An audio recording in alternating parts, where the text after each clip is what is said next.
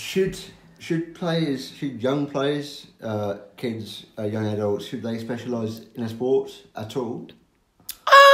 I'd say, yeah, as you turn into a young adult and, if your star starts shining brightly in one particular thing and you're into it, go ahead. But not at the detriment for your other hobbies. If you're a swimmer but you love horse riding, don't stop horse riding.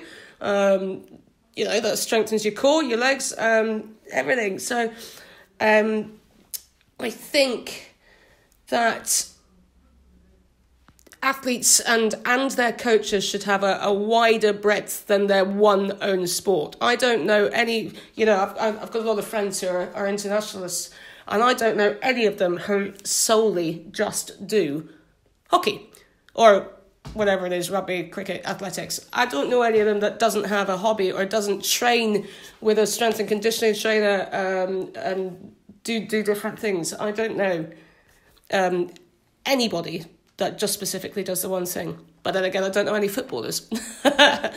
So whose choice should that be? Should it be the player, the parent, the coach? Interesting question. I think that should be the player's decision, really.